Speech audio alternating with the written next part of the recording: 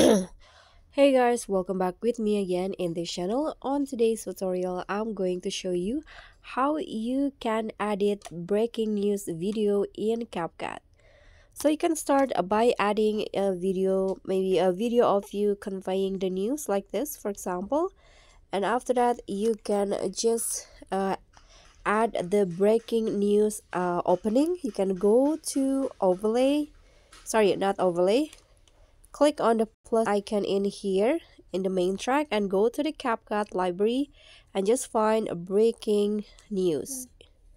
Here you can find there are a lot of breaking news intro that you can select it. For example, I'm going to use this one, the 8 seconds long. Click on add after that, and this is the intro of my breaking news.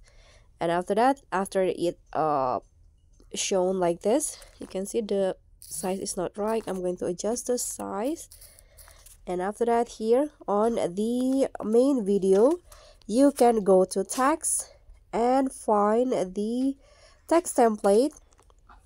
Just swipe through the category and select the news option. So in here you can add the news headline to your video using this text template. So just select the one that you want. For example, here I'm going to use this one, the breaking news headline. You can adjust the position to your liking. And here, click on the check icon, or you can also change the text if you want to. Okay, for example, here I've already changed the news, and this will be the result.